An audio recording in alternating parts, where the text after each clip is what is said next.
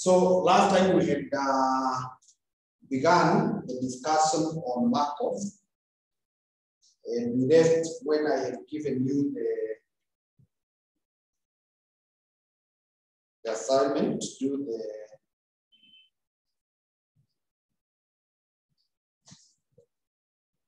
So to start off, I want us to solve May 2015 to 2B.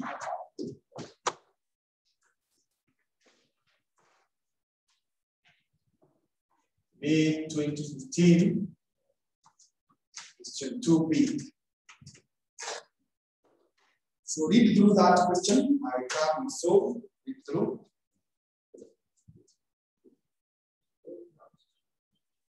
Okay.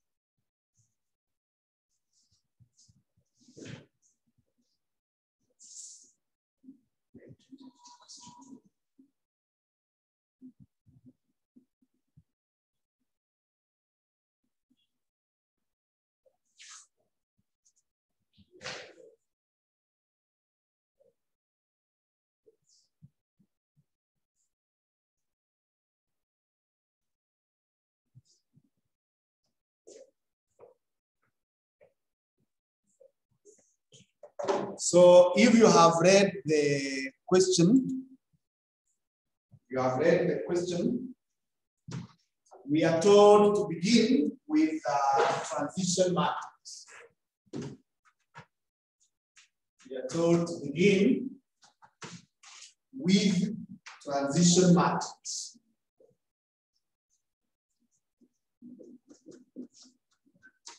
Transition matrix. So I gave you the format. I gave you the format of a transition matrix. So that format requires, we say, from, there is a company called Excellent, and then we have competitors. Competitors. Those are the two states that we have, the two states that are there. And then we are saying two excellent and then competitors. Competitors.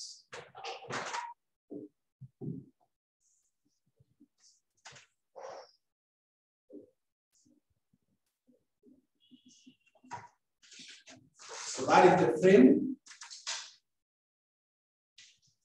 from to.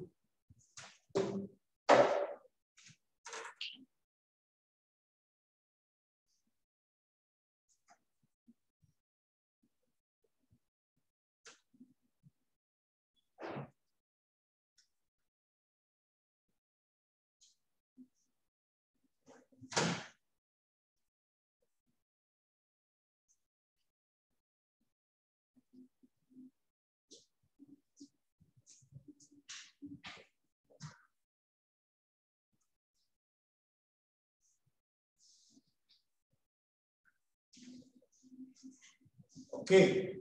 When you are drawing a transition matrix, there are 4 things that should come to your mind. 4 things. The first thing is this design. That this I will say from and to. The second thing is a row shows retentions and losses too. Note that.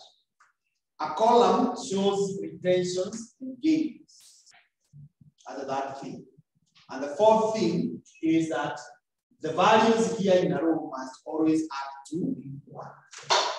So with that in mind, then we are told out of the total of the number of customers who use the company's printer ribbons in a given year, 20%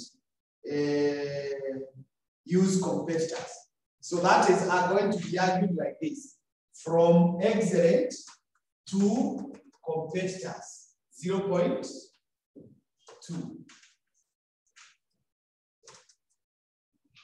So then that automatically means excellent retains what?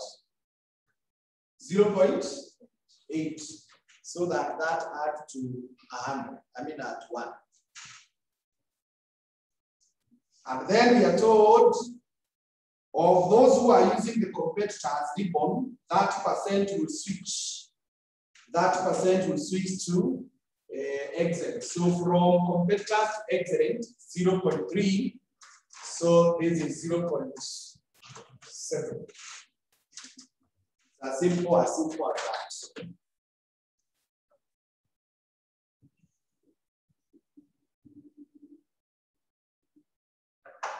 So as simple as that. There's a minute.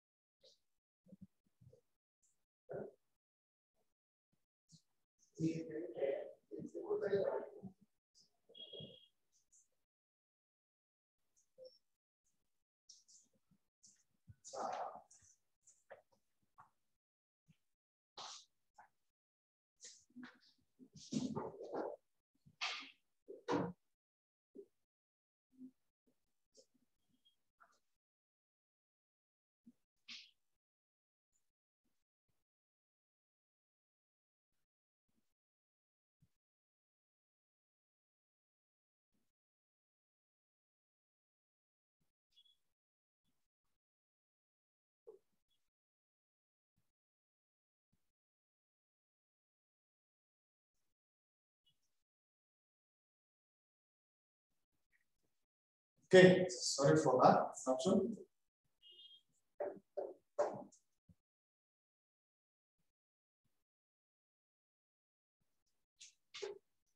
So the next thing is that the share for that 1st of December 2015.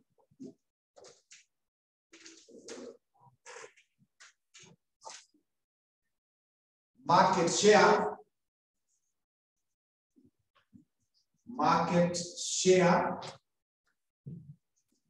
as at that 1st December 2015. So for you to get that, you will require to come here and tell us. You will require to come here and say, if we get that 1st of December 2015 share, 2015 share, or 2014, that is 2014, 2014, multiplied by the transition matrix. If you multiply by the transition matrix, that will give you that 1st of December 2015 share. That will give you that 1st of December 2015 share.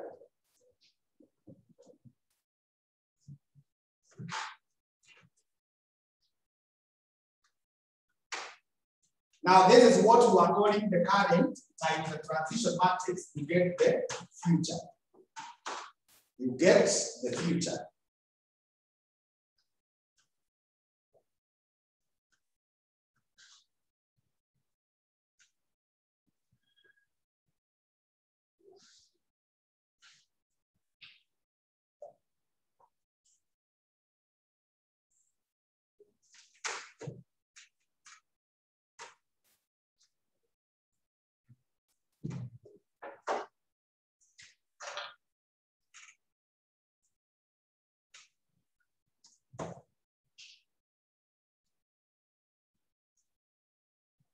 So with that now, we are told as at December 2014, excellent,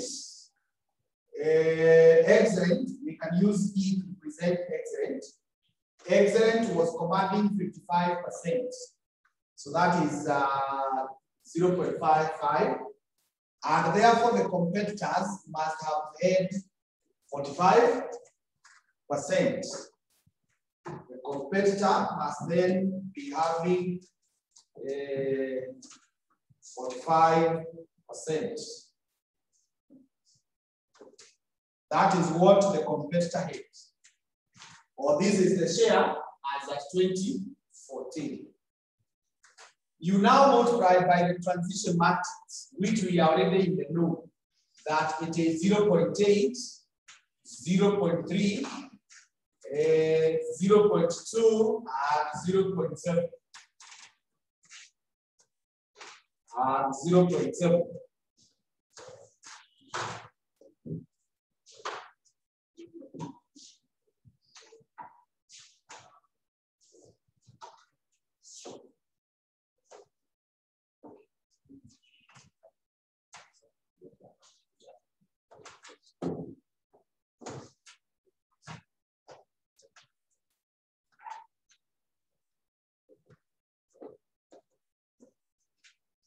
So multiply that.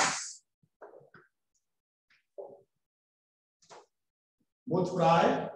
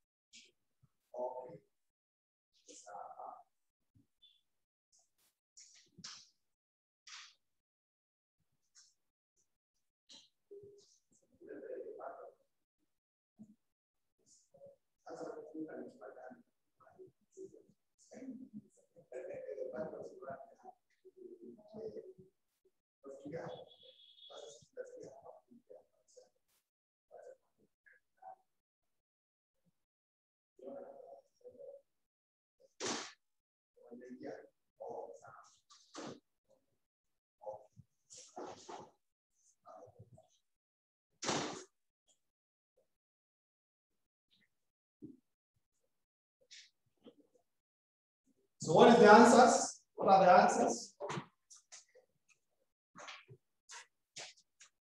You say 0.55 times 0.8 plus 0.45 times 0.3. And you get 0.575. That is for the excellent. That is for excellent. And then we these ones, multiply by these ones, so that you say 0.55 times 0.2 plus 0.45 times 0.7. And I'm getting 0.425. That is for the competitors. That is for the competitors.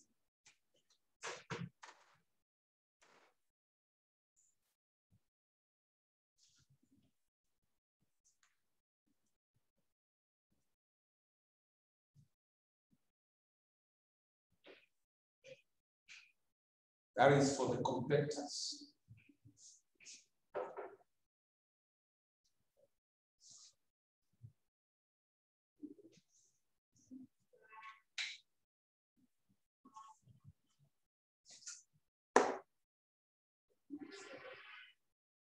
Are we okay with that?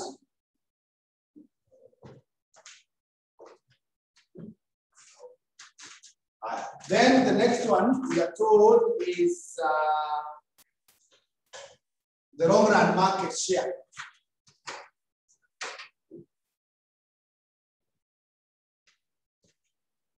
Long run market share.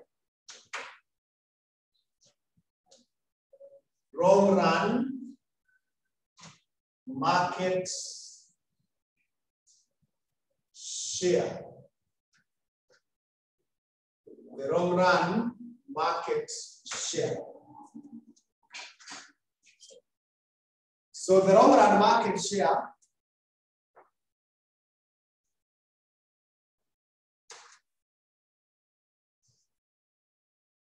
is how you go about it. You say let X be share for exit.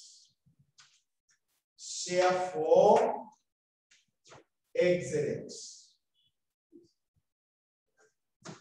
Share for exit.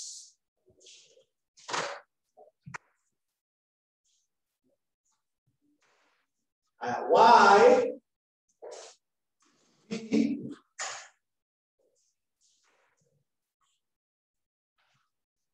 share for competitors. Share for competitors.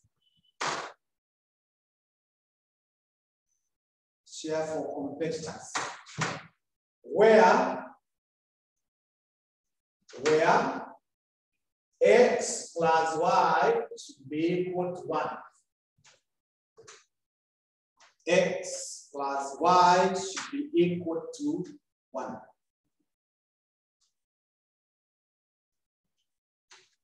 And that is so, it means Y is 1 minus X. Y minus X. Then, if you have X here, the share for excellent, then the share for the competitor, instead of writing Y, you now write 1 minus X. Instead of writing Y. Multiplied by the transition matrix. Our transition matrix is 0.8, 0.3, 0.2, and 0.7. Should be equal to X and 1 minus X.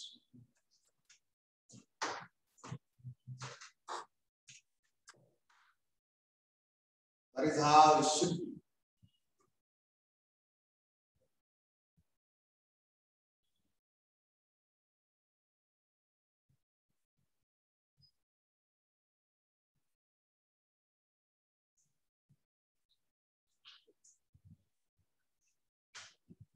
I told you at the long run or the equilibrium, the current is equal to the future. That's why they are similar.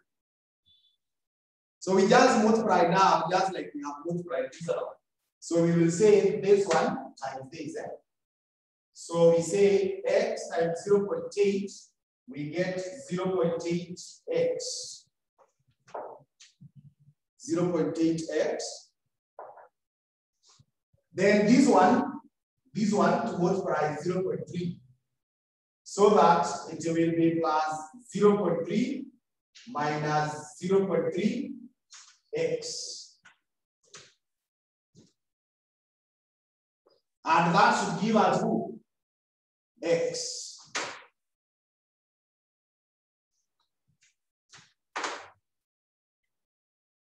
So the reason as to why we said y is equals to 1 minus x was to help us end up with just one unknown. You can see this one has just one unknown, x. So that we just solve one equation. Otherwise, if we did not do that, we would have put y here. And our equation here would have had two unknowns. And with two unknowns, you require two equations. So there is no need if you can get what you needed with one equation. So consequently, there will be no need of taking this one, we multiply by this, because this one serves the purpose. So putting like terms together, if I'm left with this 0.3 on its side here, and then I say equals this x, then this one to go to the other side, minus 0.8 x, and this one becomes plus 0.3 x. So 0.3 equals, take your calc and give me this, 1 minus 0.8 plus 3.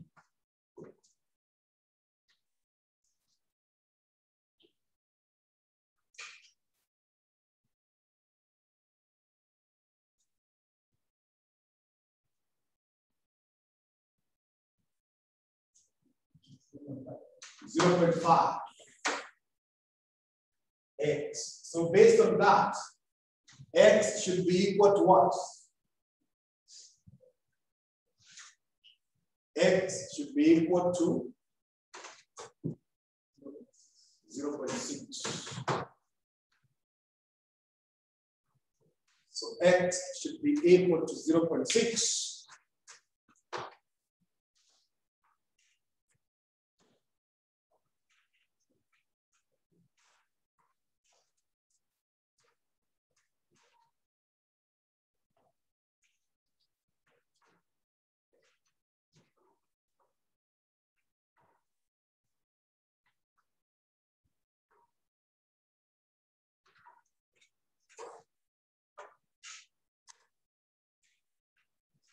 So thus, y should be equal to 1 minus 0.6, which is 0.4.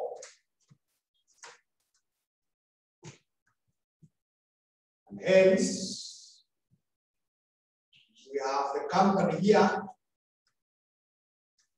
long run share, the company. So for excellent, they will command 60%, that is 0.6. And the competitors will command 40% in the long run.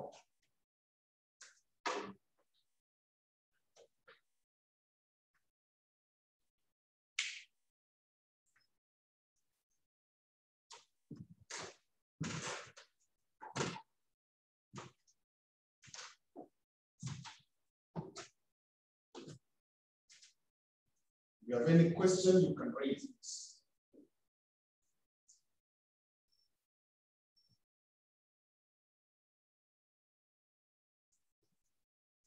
So you're okay? Okay, those who are online, are you okay? Brian, Catherine, Ridon, and Quinta.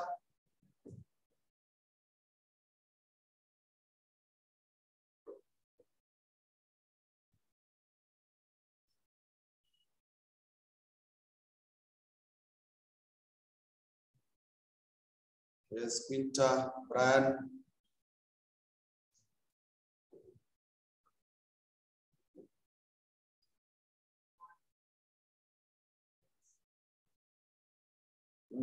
The others.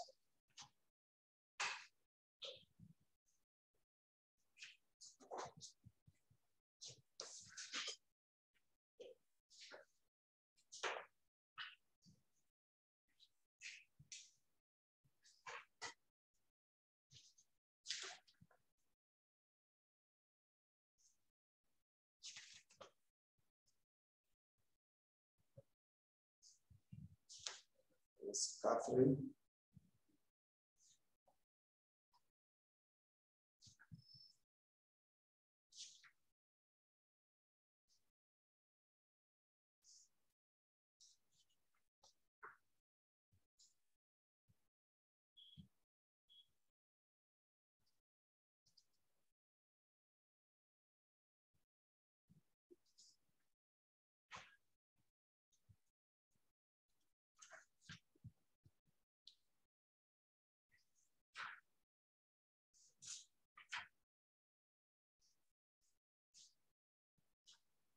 Now let's go to the question of December. Let's read on. December 2013. December 2013.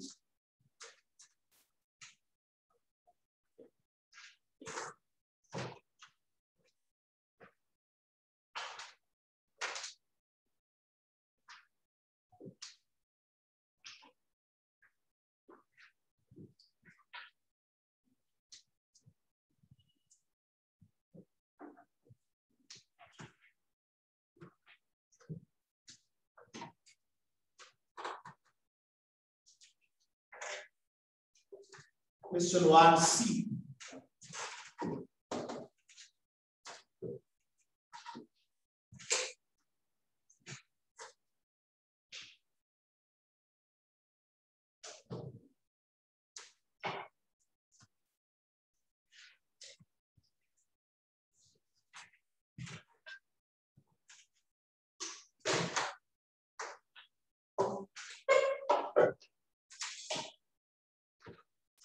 December 2013, question 1C.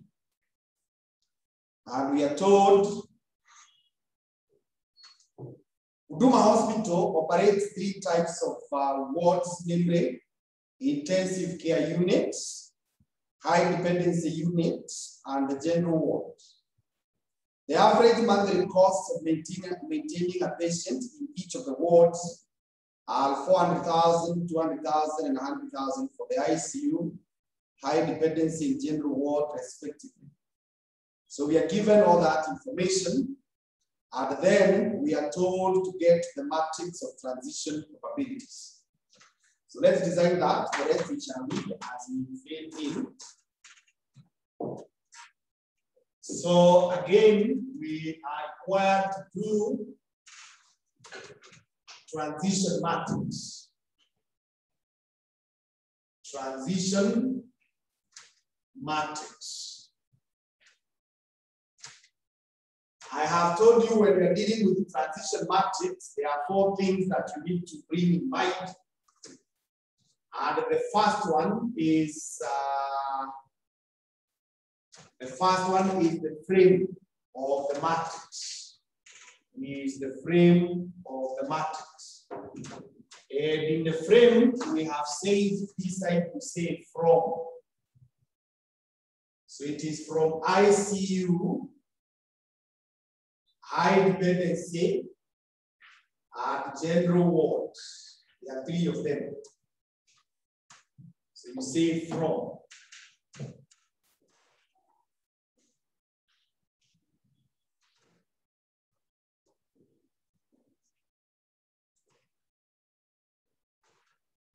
And then this side you tell us 2 ICU, high dependency, and the general ward. So that is the frame of the transition matrix.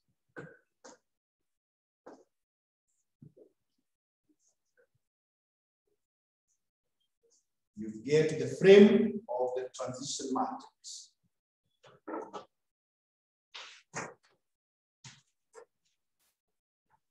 Then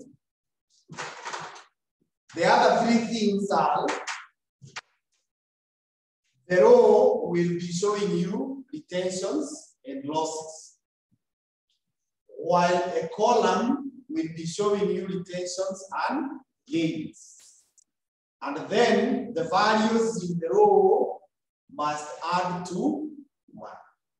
So we start reading and recording. Information 1 says 50% of the patients in ICU at the beginning of the month will remain in ICU. So that is a retention. So it is a case of from ICU to ICU 0.5. So record it there, 0.5.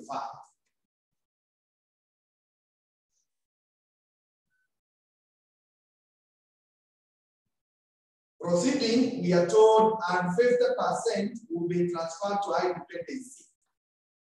So that is a case of from ICU to high dependency, 0.5.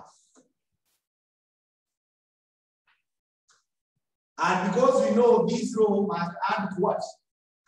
1, it then means that this must be what? 0. That must be 0. That means that must be 0. Let's go to information 2, which says 10% of the patients in HDU at the beginning will be transferred to ICU. So that is from high dependency to ICU, 10%, 0.1.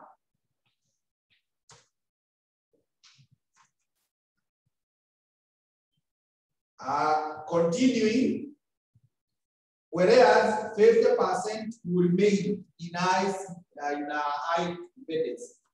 So it's a case of from high dependency to high dependency. That's a retention of 0.5.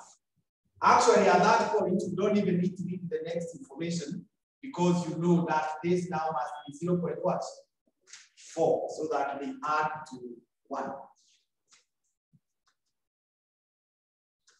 Information 3 says 85% of those in general ward at the beginning will remain in general ward. So from general ward to general ward, that is 0.85. General ward. And then we are also further told that 10% and 5% will be transferred to high dependency and ICU at the end of the month. So 10% will be moving from the general to high dependency. And 5% will move from general to ICU. That is how you make.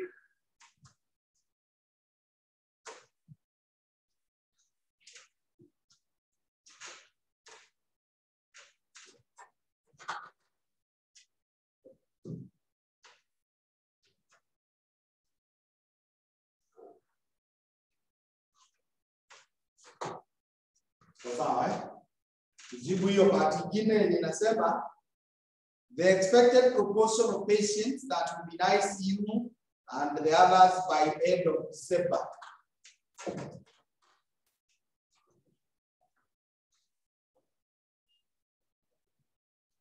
So proportions by end of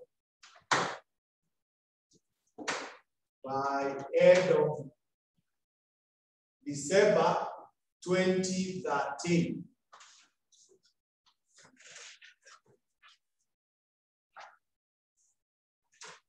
By end of December 2013.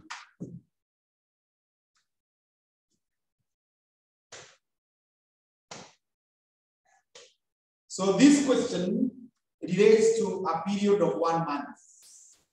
Relates to a period of 1 month. So we will then say that if we got start of December 2013, and then we multiplied by the transition matrix, it should give us end of December 2013. If we get the start of December multiplied by the transition matrix, you should get the end of December.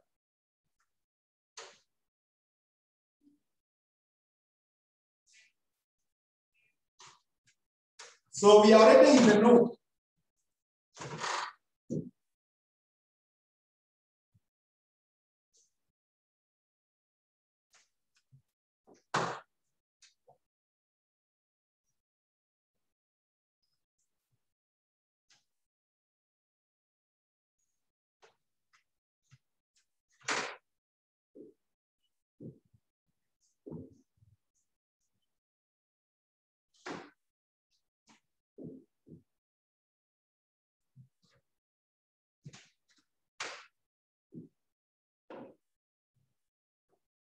So we are already in the know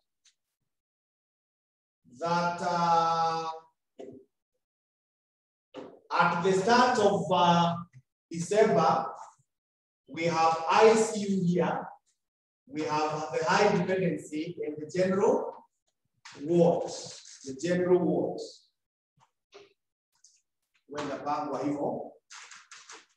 And according to information 5, at the start of December, ICU had 10%, so that is 0.1. General ward had 25, 0.25. Sorry, that is the high dependency. At general at 0.65. And general at 0.65. So we are now seeking to multiply. We are now seeking to multiply by the transition matrix, which we already know it is 0.5, 0.1, and 0.05. Then 0.5, 0.5, 0.1, then 0, 0.4, and 0.85. You already know that is the transition matrix. And it is not a mass, it's not the square for the same line. Isipotoshea the answer unaonyesha hapo chini. So don't struggle so much. Don't squeeze that whatever is kama we have a lot of space.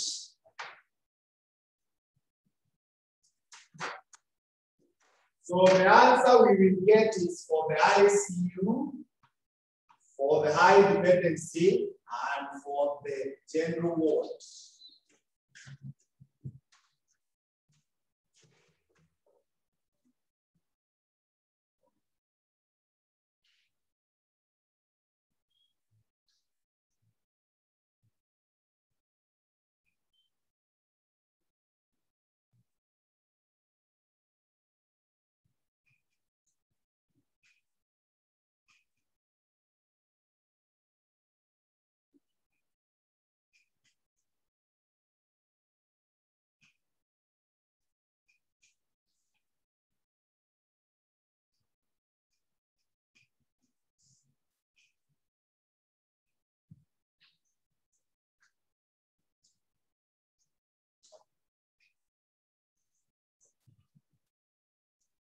So when you multiply, utasema 0.1 times 0.5 plus 0.25 times 0.1 plus 0.05 times 0.65. You're getting 0.1075. Okay. Then chukua huyu mwingine, we do the same. 0.1 times 0.5 plus 0.25 times 0.5 plus 0.65 times 0.1.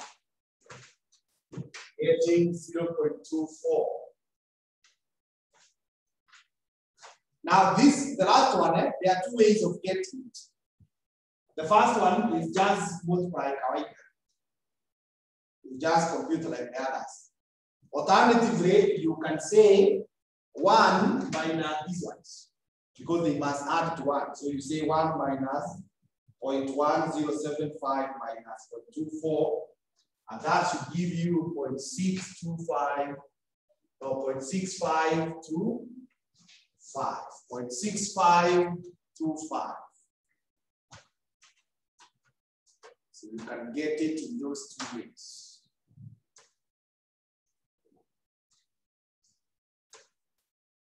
And that is the preferred method, the one of subtracting, if somewhere here you will have roundings. If these ones were obtained after rounding up or down, it is better you subtract. Otherwise, if you don't, they will not add to 1. They may be less or exceed to double.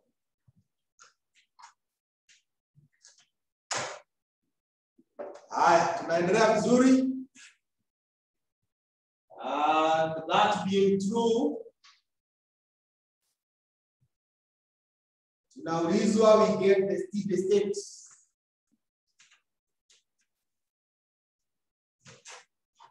Go down there, the steady state. The steady state. Now, steady state is the other word for the long run. It's the other word for the equilibrium.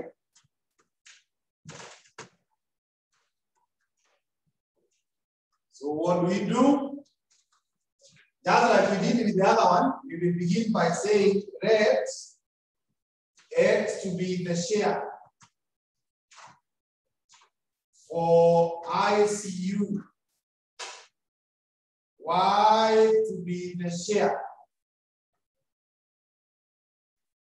for high dependency units, Z to be the share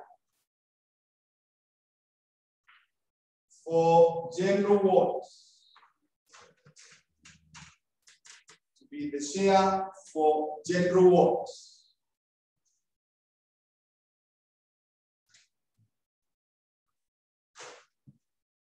Where X plus Y plus Z is equal to 1.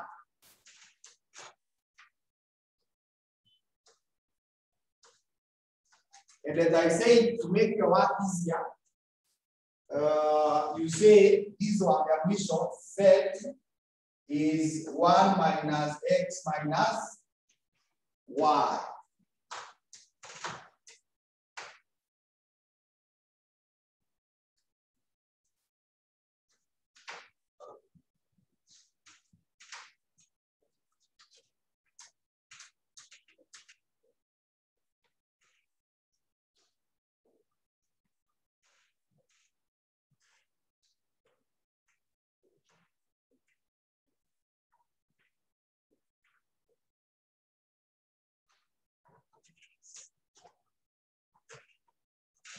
Sema hivyo,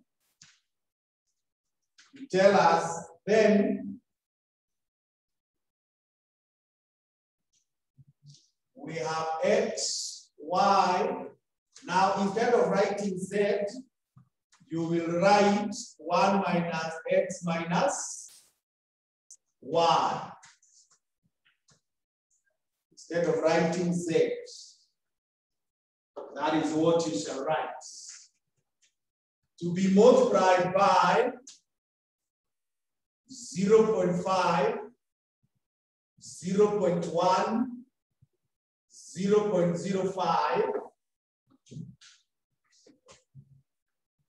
And now writing the transition matrix. 0.5.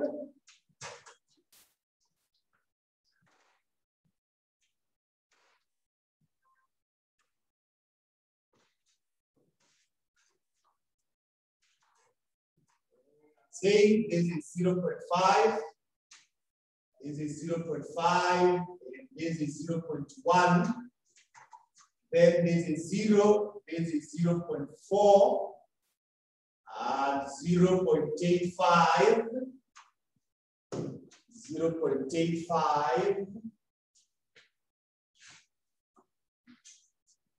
should be equal to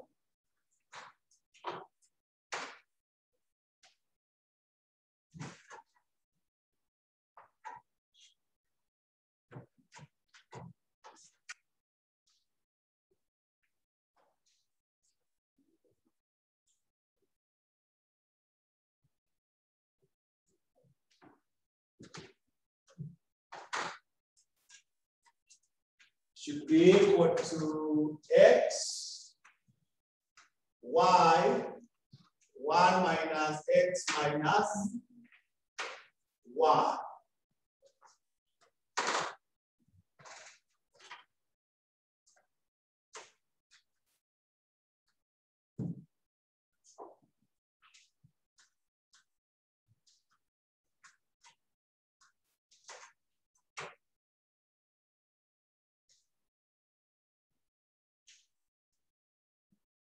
So we start multiplying, just like what we have done with the other one. So you take these ones, multiplied by this. So when you multiply, you get 0.5x plus 0.1 y.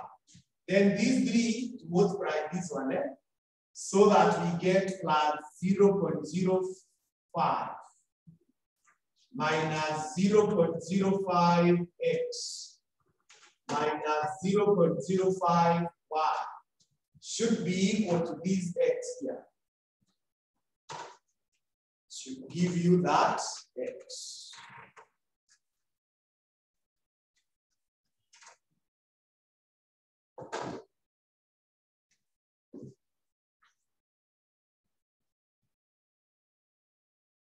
Give you that x. Let us now put like terms together. So there is 0.5 x. Na huyu mwingine minus 0.05 x na huyu.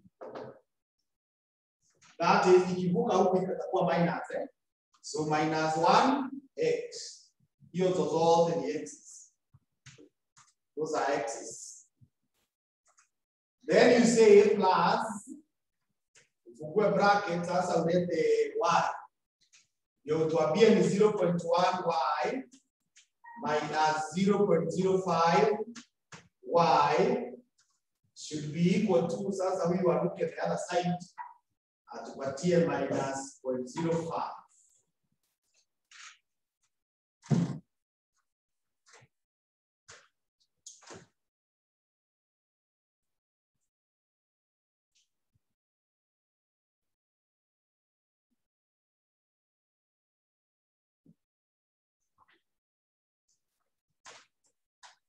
Chukua calculator, we get these values that are in the brackets.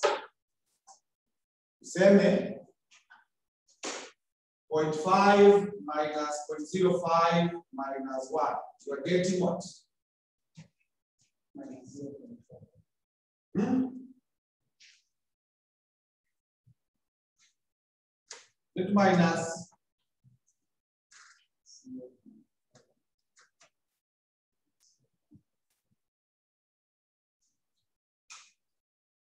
kwa sawa haya, then kuja kwa huyu mwingine 7 plus 0.1 minus 0.05, that is 0.05y should be equal to minus 0.05.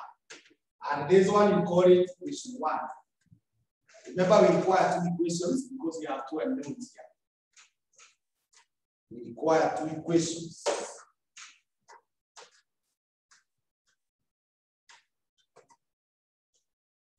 Tuanze safari tena ya kuchukua hizi multiplied by the second column.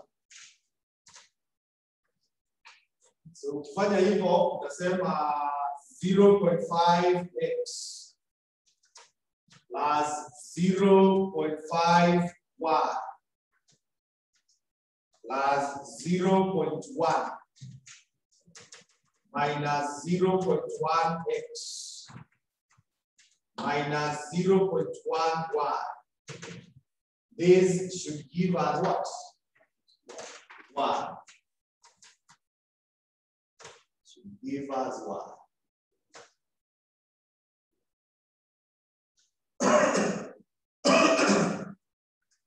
Then we seek to put right up together, whereby we will say 0.5x minus 0.1x.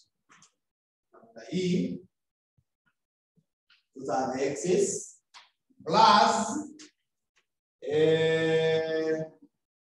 0.5y minus 0.1y minus 1y should be equal to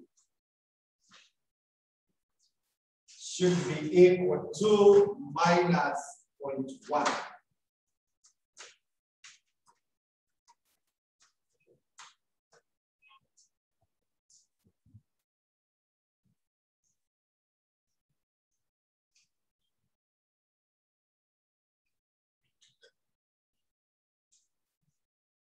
So working out, you should be able to tell me 0.5 minus 0.1 is 0.4x. After you begin with 7.5 minus 0.1 minus 1. So you're in a as minus 0.6 y should be equal to minus 0.1. And this is equation number 2.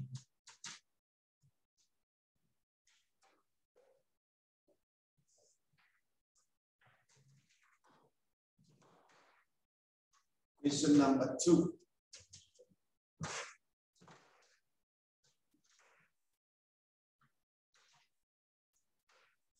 So there are various ways you can use to solve equations. And just the other day when we were in the topic of functions, we were solving more using the elimination method. And then when we came to matrices, the other day we were talking about solving simultaneous equations using matrices. So because we are in the topic of matrices, I want to solve using matrices. But that does not mean you must always use matrix method. Figure out how to do elimination. Just to emphasize on what we are in now. So solving the equations.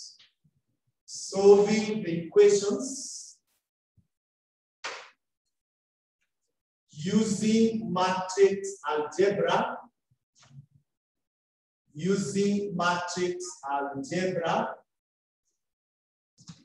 Solving the equations using matrix algebra. We said you create matrices. Now tukasema the first matrix is made up of the coefficients. So these coefficients of equation 1 and equation 2. So I will have minus 0.55 and 0.4 here. Then I will have 0.05 and minus 0.6. Those are the coefficients in the 2 equations. The coefficients which now give me my first matrix. Multiplied by x, y. Multiplied by x, y,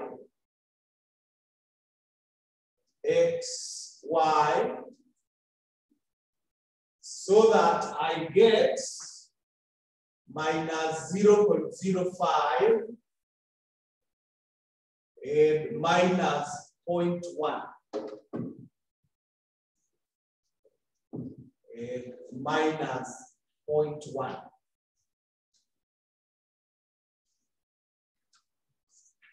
Minus 0.1.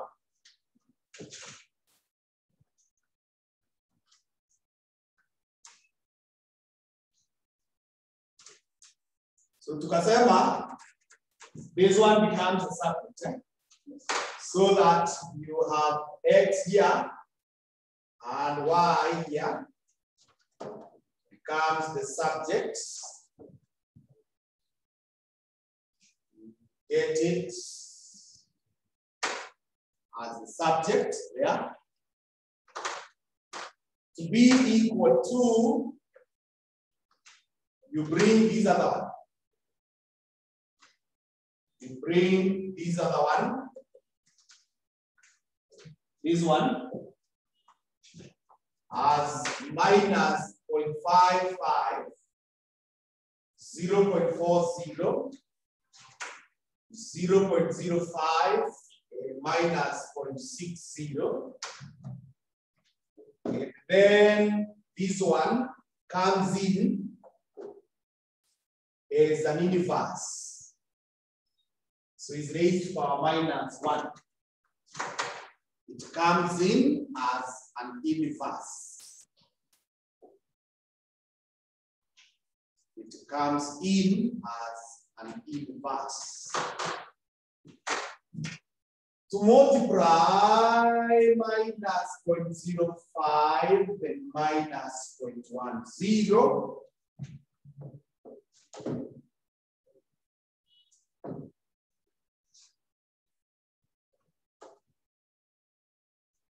Here.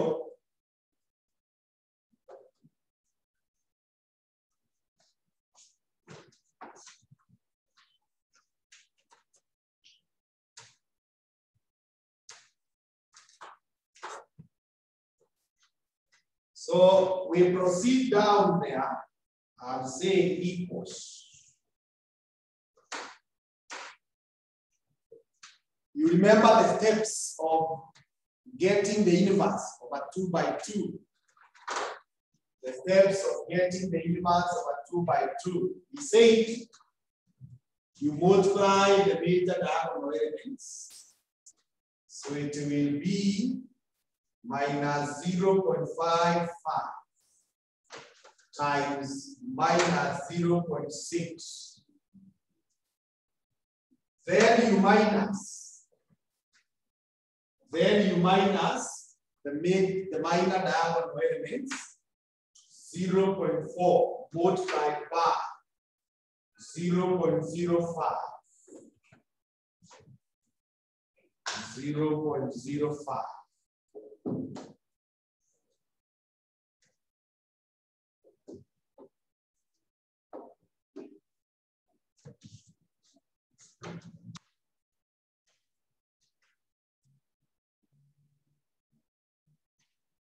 Sasa, the next thing is to change positions of the major diagonal. You change positions of the major diagonal so that this is minus 0.6 and minus 0.55. You change positions of the major diagonal. Then you change the signs. You change the signs of the minor diagonal. So this then becomes 0.4. This becomes minus 0.05.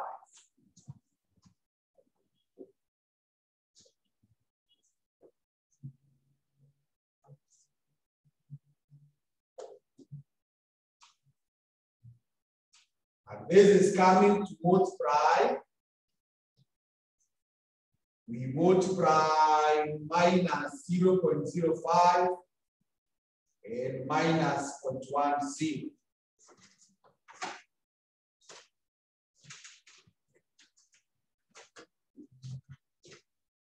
We multiply hivyo. So sasa hii mambo kwa 1 out of.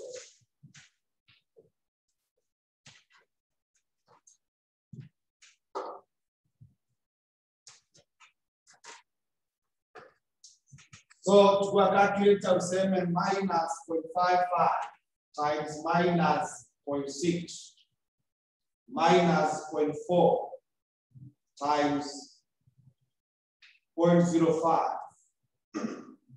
The answer is 0.1.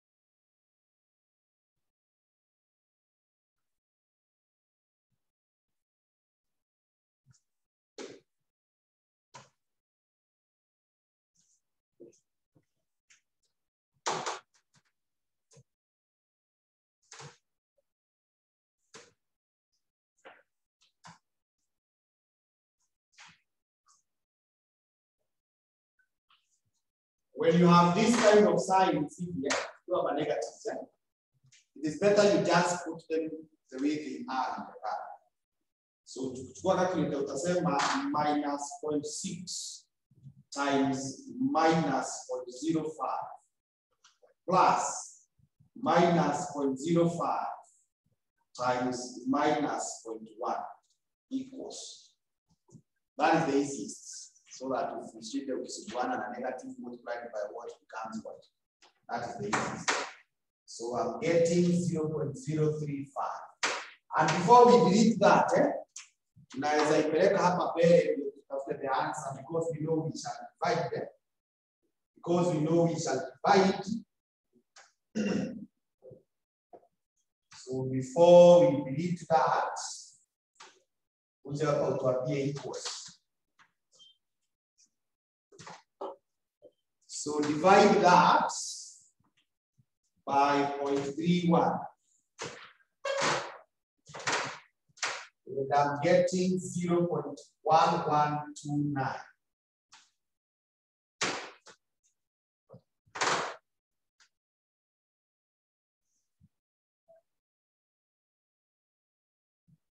Let's write 3. Let's write 3. Let's write 3. Let's use 3 decimals. Because there is somewhere we need these figures, and if we go with 4 decimals, get decimals. But hakuna shida hata ukiweka na 4 or 2. Let's take that one. That one. Then let's do the next one. You have to say minus 0.6 times minus 0.05. Plus, no.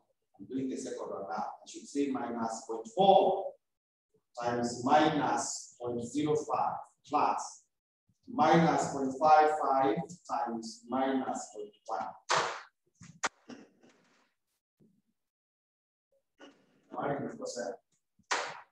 Minus 0.4 times minus 0.5. Now I should go. Times minus 0.05 plus minus 0.55 times minus 0.1. I'm getting 0.075. Are you getting that? Yes. Okay. So if you divide it by 0.31, and again you confine yourself to 3 decimals, then you should give me 0.242.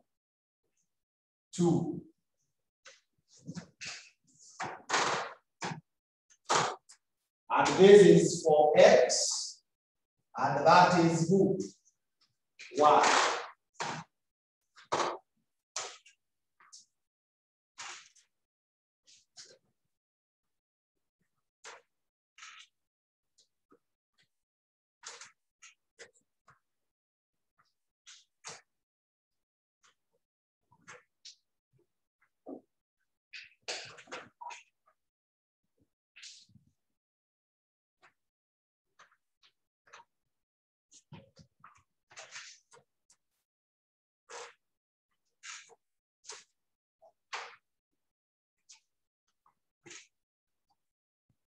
So thus, Z should be equal to 1 minus 0.113 minus 0.242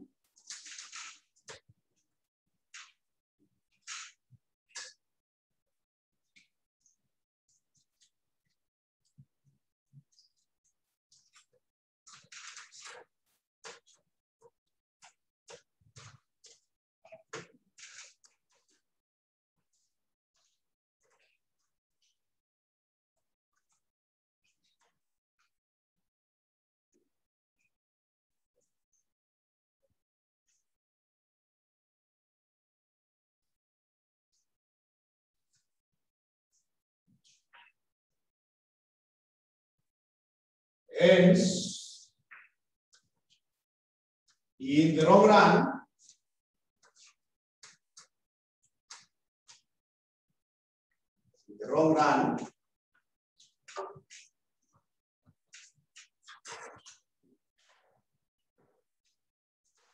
can have a table.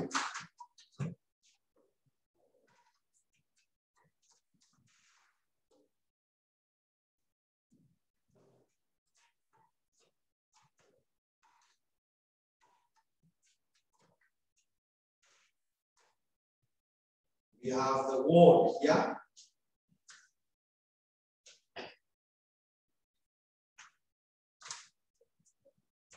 So the first one is ICU.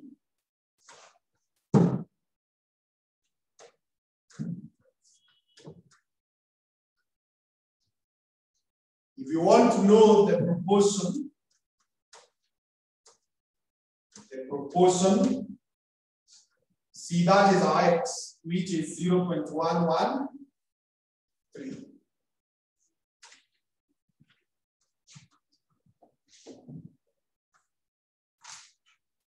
If you want to know how many patients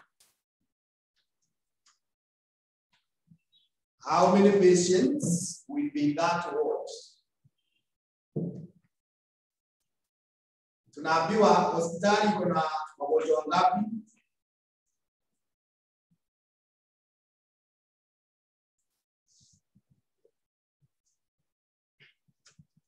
According to information 4.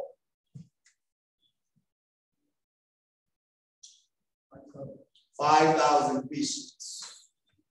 So of these 5,000, ICU iko na hii proportion. So if you take 5,000 multiplied by 0.113, that tells you it will have 565 patients. To have 555 patients.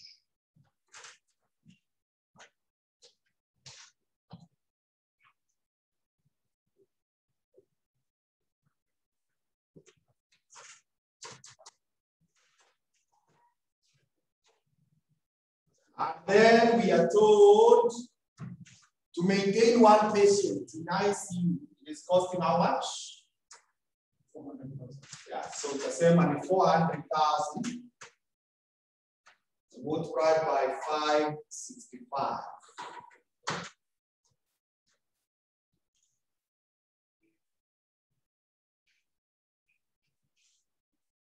$226 million.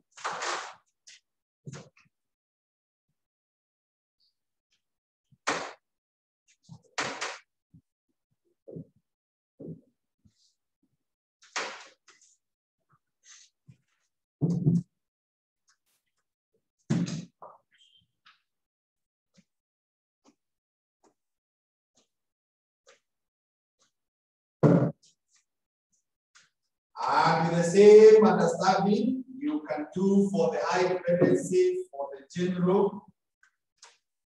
Then you will be able to get the totals. For the high dependency is 0.242. This is 0.645.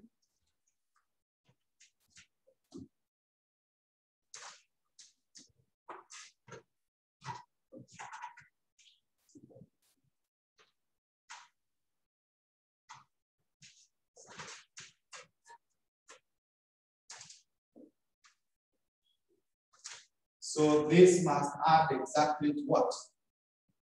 1.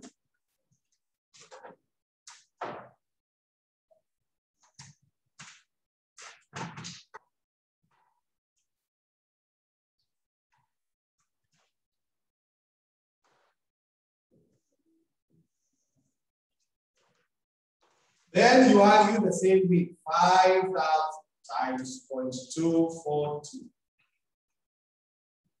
5,000 times 0.645. And then you come here, this is 200,000, and this is 100,000, multiplied by those ratios.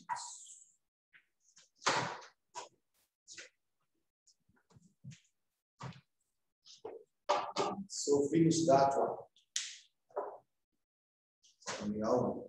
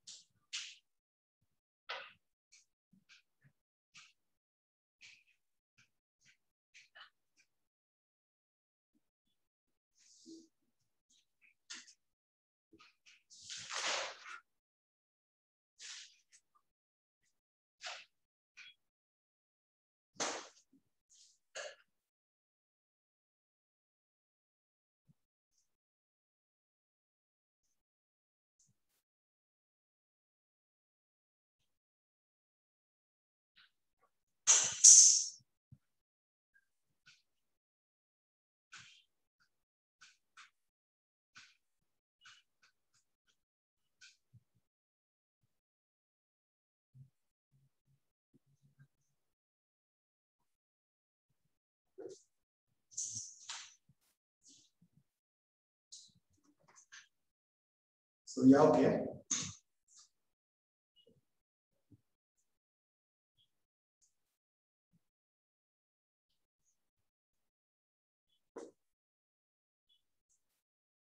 There's a question I've sent to the WhatsApp. So it's WhatsApp.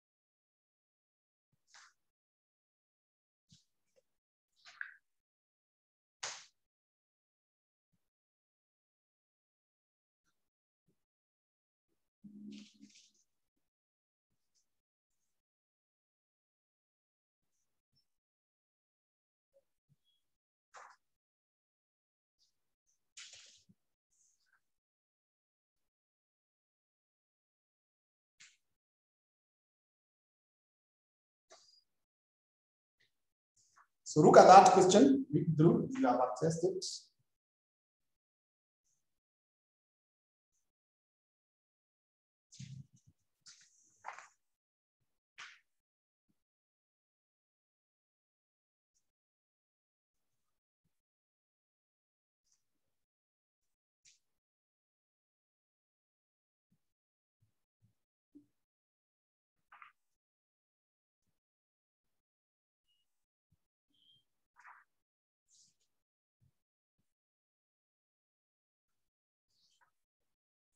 Look at it.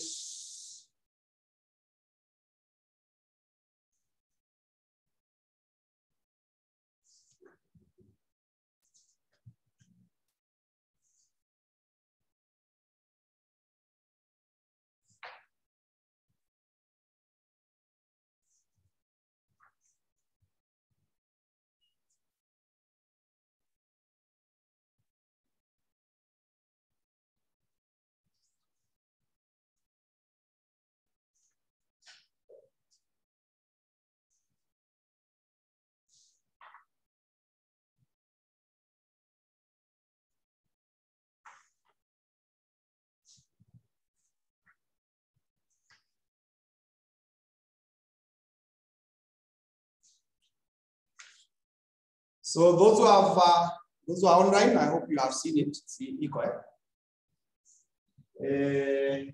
For this one that you have solved, on your own, you will attempt November 2018, question 2B.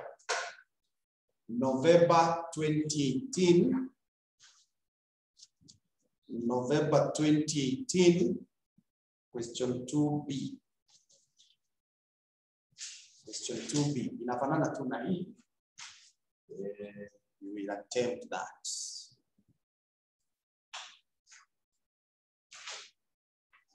So, sasa kama iko na hiyo, I want us now to attempt this one.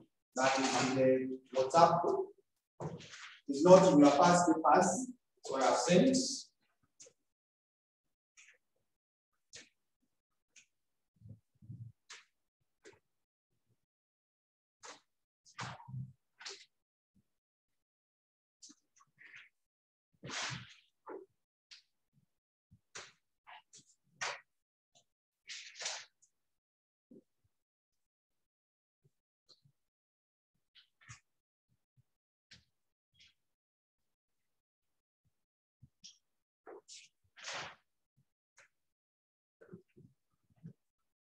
So now that you have looked at it,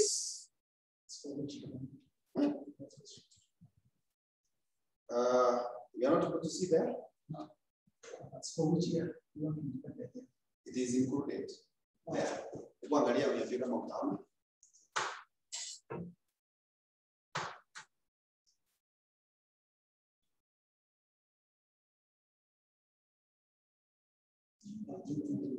Yes. It's a question of June 2011.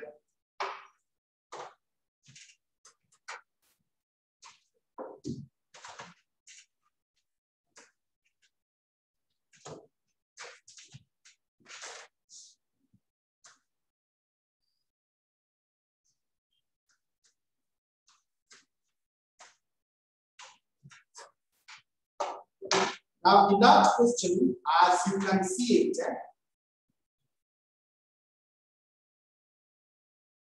as you can see it,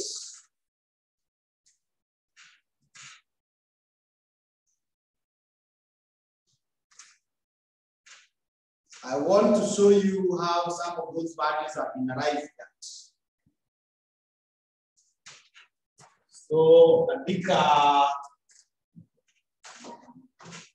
that 1st December 2009. That 1st of December 2009.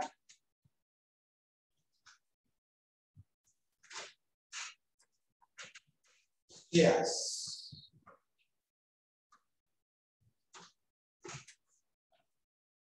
So we have A. I just want to show you how they have arrived at.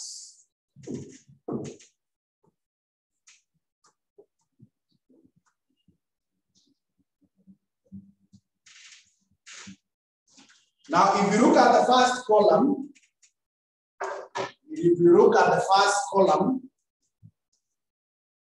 A has how many customers? 204. 204. If you add those customers, December 204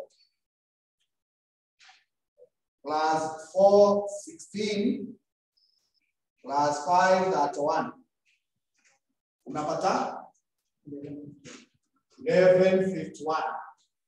Now, if you divide, can you tell me whether this is the one given there as 0.178?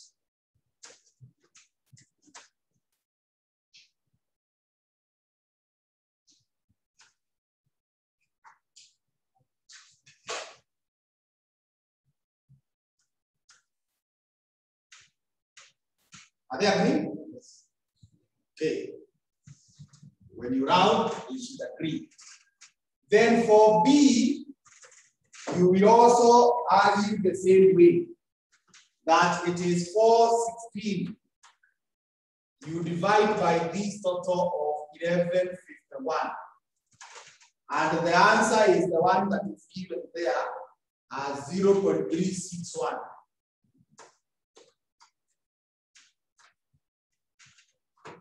Then C, you also argue the same way, that it is 5.1. You divide by 1151. And that gives you 0.461.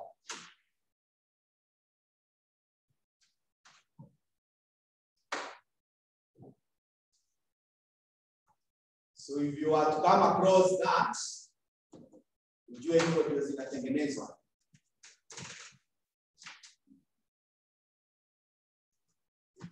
Ni kama tu hiyo swali yenye tumemalizia, like if you want to know the share of ICU, you get the patients who are in ICU, you divide by 5,000, the total patients. Hiyo itakurudisha 11.3 or 0.113. So now that tumeelewa hiyo, let's copy the other one quickly. Let's copy the other one quickly. The 31st December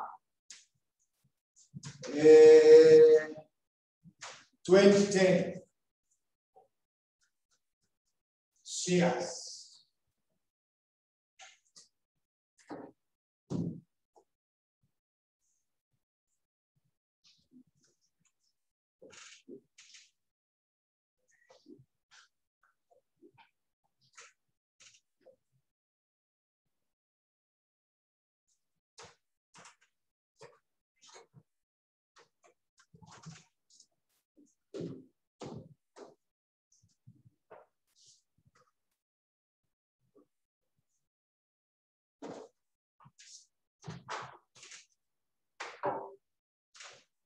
So if you go to that first, where there is A, unapata sasa A alikuwa na 212. If you add the totals of 2012, of 2010, that is 212 plus 417 plus 522.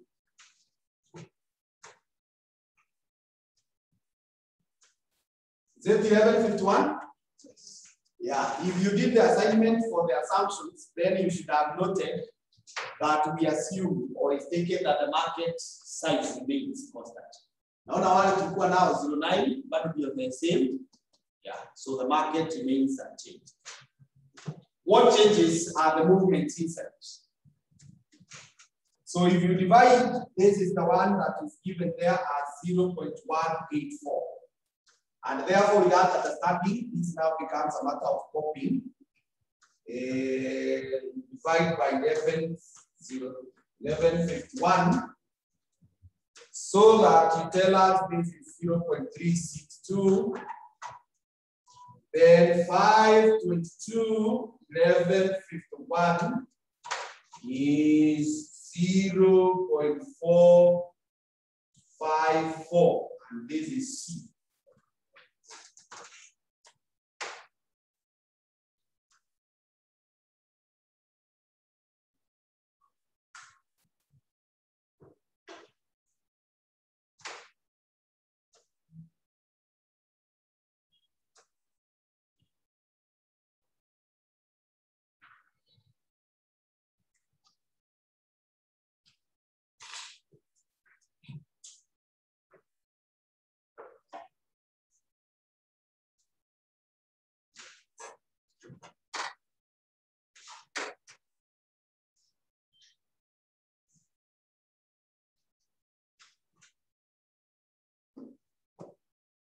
Is that okay?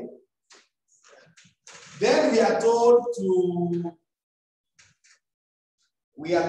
to get the transition matrix. Now, before you get the transition matrix, you can see there are some gaps that are left there. And what is left?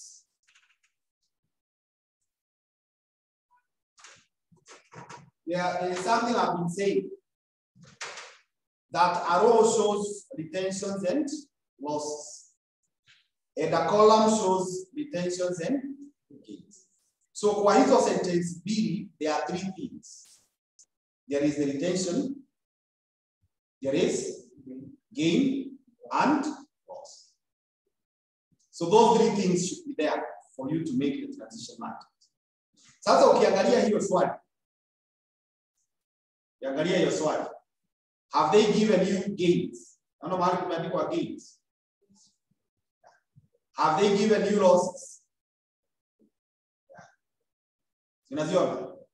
So what is absent? Retention. So we must get to know how to compute retentions. We must compute those retentions before you go to do the transition matrix. So let's do the retentions.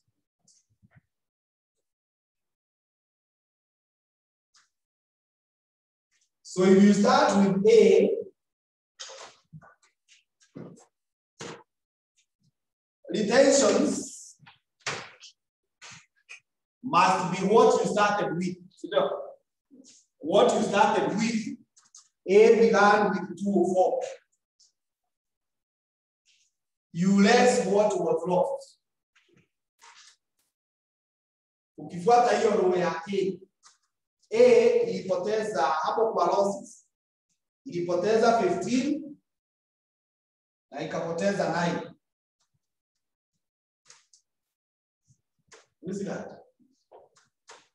Ukiangalia hiyo column ya losses. So that means when you take gapi 204 minus 15 minus 9. They retained 180. And before you delete that from the card, okay? Unaona mahali kuna gains. They gained what? 12 and 20, eh? If you add 12 hapa na 20.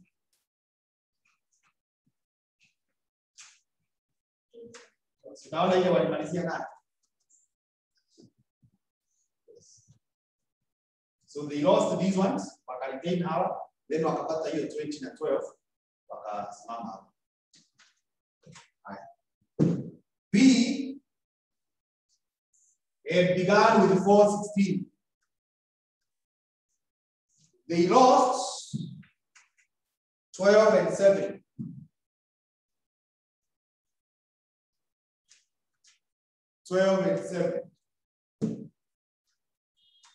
So 416 minus 12 minus 7 is 397. That is what they must have retained. And equally, if you add these gains, if you now add 15 and 5, 417, you know? And then C, they began with 591. 591. Wakapoteza 20 and 5. So minus 20 minus 5.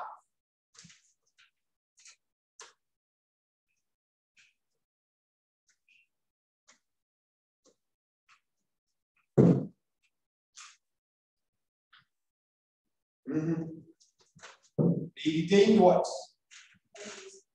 506.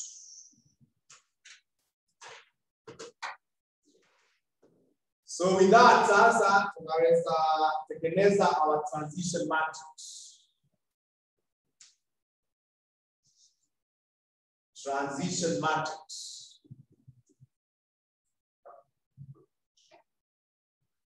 So itakuwa kubwa because we are going to have workings inside there.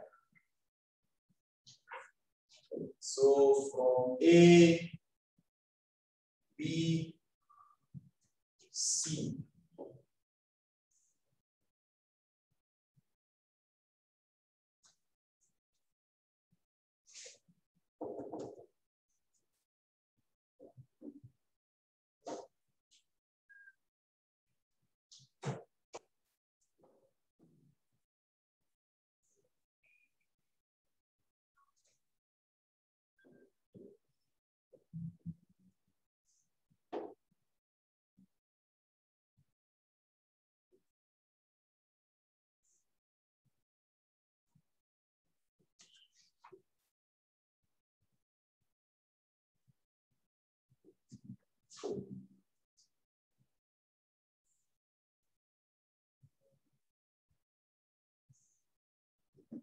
Yeah, space.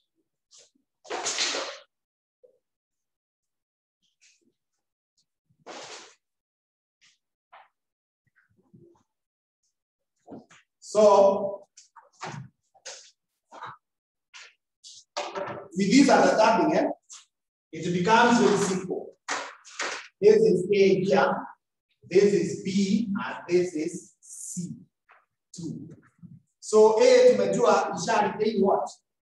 180. Now you retain 180 out of the original what? 204.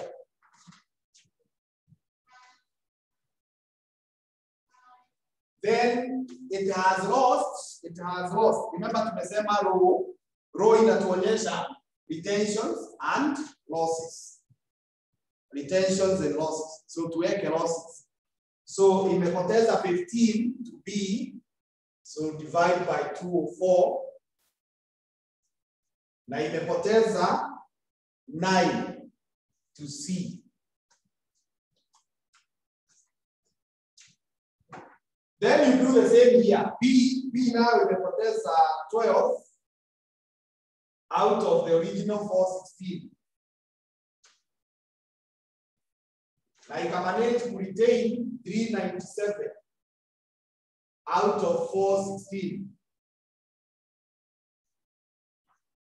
Then ikapoteza 7 out of 416.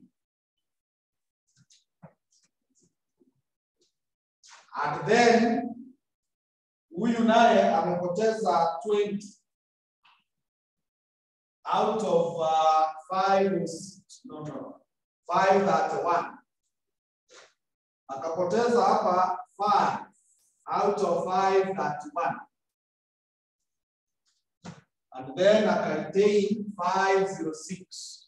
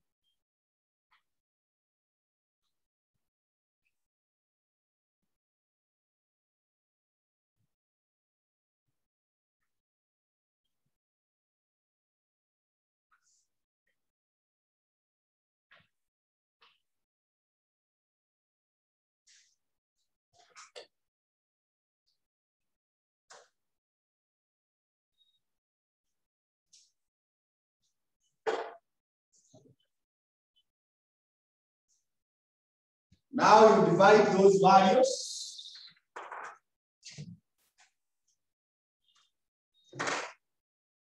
So 0.954 here. So 180 divided by 204, 0.882. 15 divided by 204 is 0.074. Now to ensure that we still go back to 1, here mwisho, this one you get it as 1 minus. So 1 minus 0.882 minus 0.074. You get 0.044. That is how you go about it to ensure that they still add to 1. Then we will give them 12 divided by 4, 16. I'm getting 0.029. So December 1 minus 0.029 minus 0.954. I'm able to record 0.017. 0.017. 20 divided by 5 at 1 is 0.038. 5 divided by 5 at 1 is 0.009.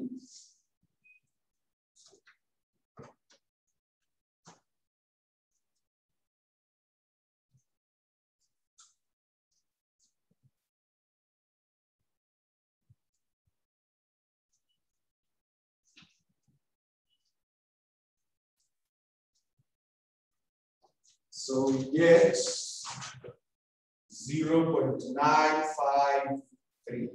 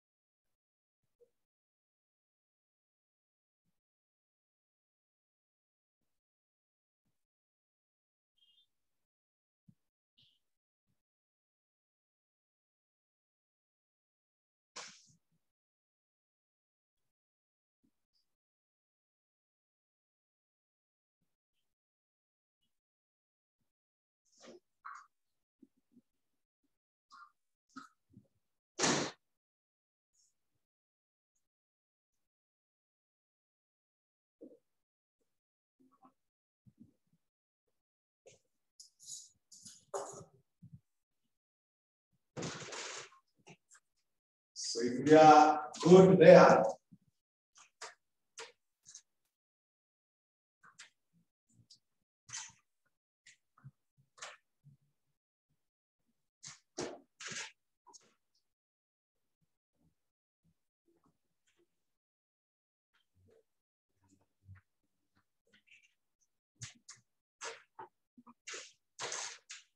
The next requirement is the share for 2011.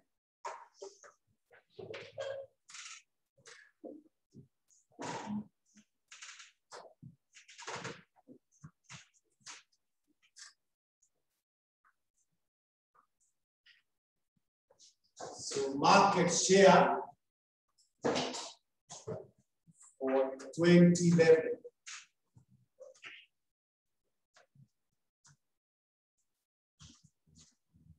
So market share for 2011, you will need the share for 2010.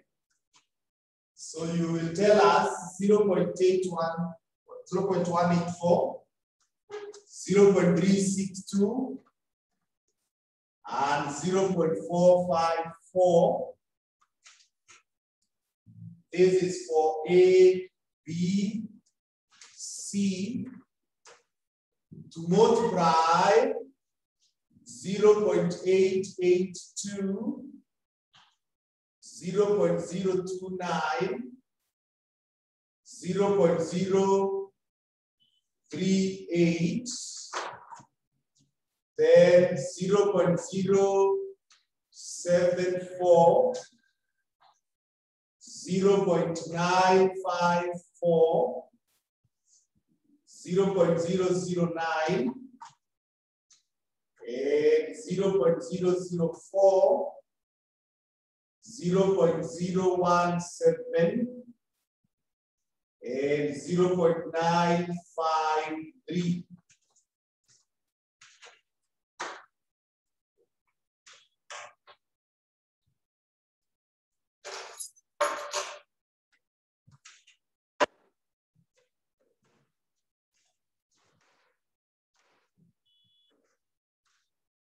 So we multiply those ones.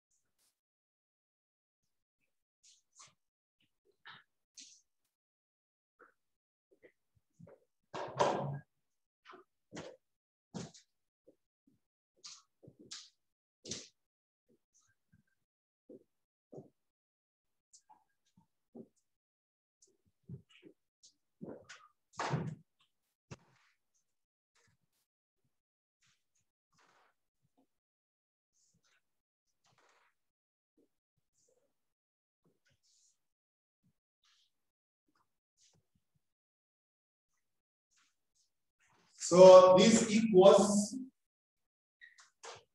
this will be equal to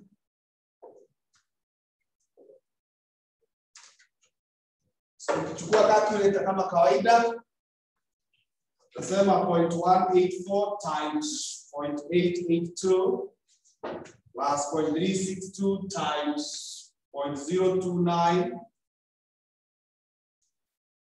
plus 0.454 times 0.038.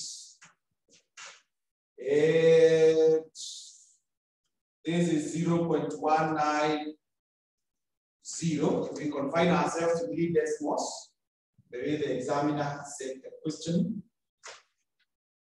Then we will begin at the 0.184 times 0.074 plus 0.362 times 0.954 plus 0.454 times 0.009. So this gives me 0.363. That is for B. And as we said in the last one, just subtract. So we say 1 minus 0.19 minus 0.363. So 0.447.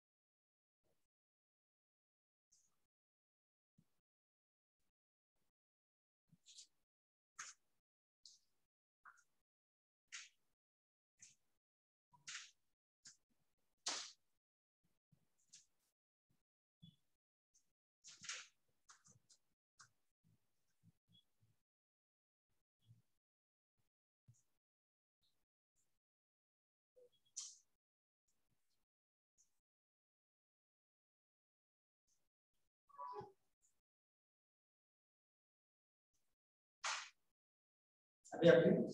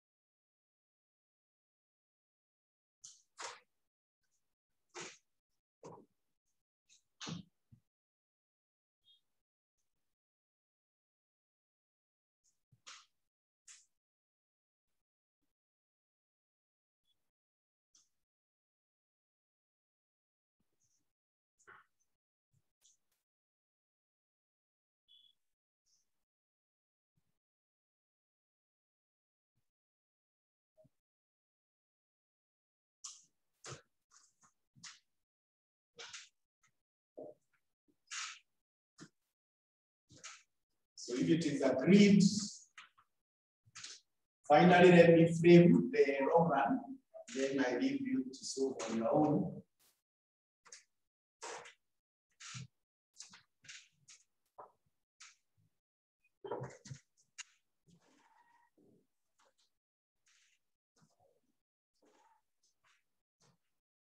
So the steady state.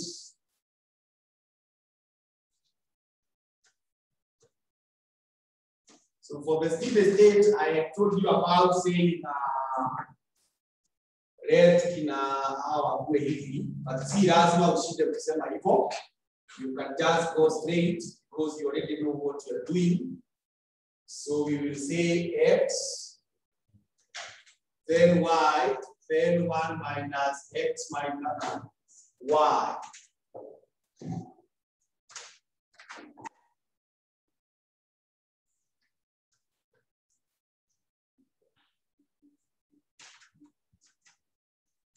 Multiply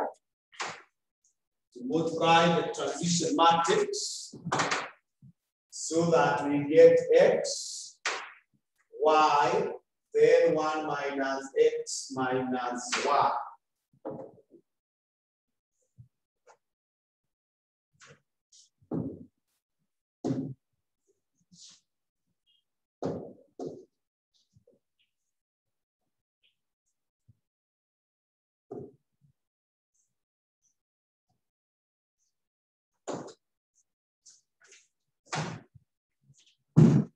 Told to get the steady state when a plan go hivyo.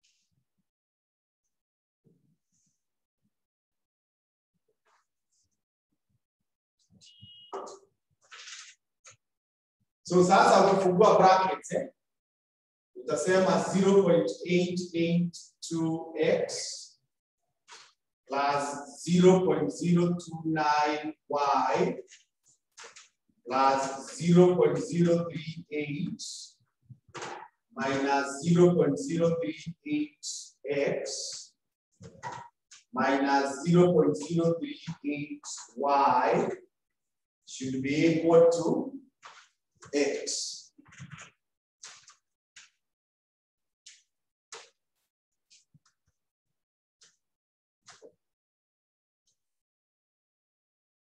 Ukishafanya hivyo si lazima uandike ile tulikuwa tunakuta hapa because you already know what you are doing. Chukua calculator useme this is x, utasema 0.882 minus this one, minus 0.038. Alafu you minus this one. See there? Minus 1. And that gives you minus 0.156x. Then ukuje utafute hawa y. Mahali utasema 0.029 minus 0.038. And the answer is minus 0.009. Y should be equal to minus 0.038. And that one you call it equation number 1.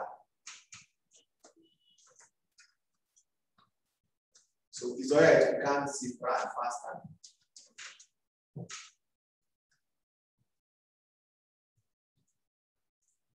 To multiply ingine, tuseme 0.074x plus 0.954y plus 0.009 minus 0.009x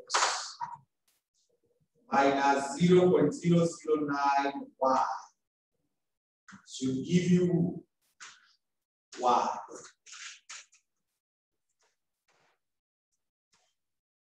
Should give you y.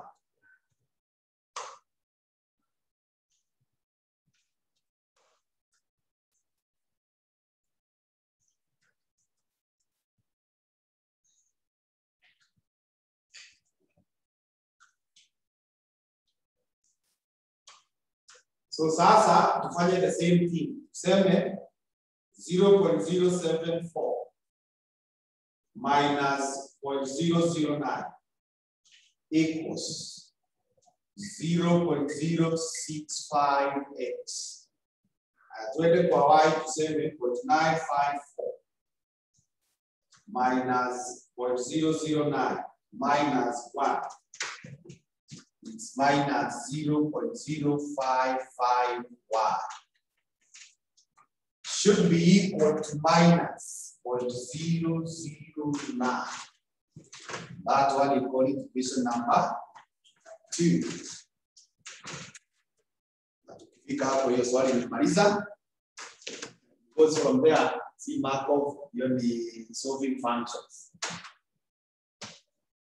So you'll be able to solve that on your own. Ukishamalizana na hiyo na umeelewa, you attempt September 2015, question 1. Actually, question 1, you attempt September 2015, question 1. Nafanana na hiyo.